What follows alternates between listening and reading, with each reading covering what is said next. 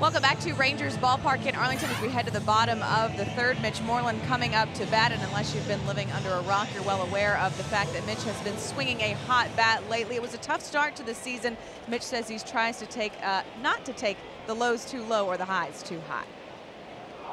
Try to get my work in all aspects, and I might not be the fastest or move the best, but that's something that I'm gonna work on and continue to work on every day, and as well as my hitting. So.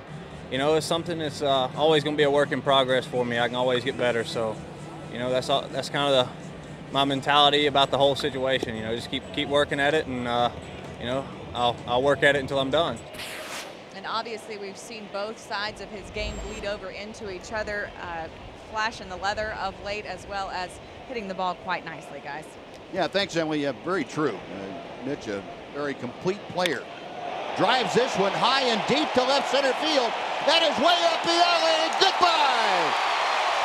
Moreland going opposite alley. It's 5-2 Texas. Well, Anibal Sanchez only giving up one home run in 52 innings coming into this game. And Mitch Moreland doing what he's done all season long, driving the ball to all fields with power. And I like what Mitch said. He's going to work on his agility and his speed. And he does have more agility and more speed. We talked about that defensively and on the bases.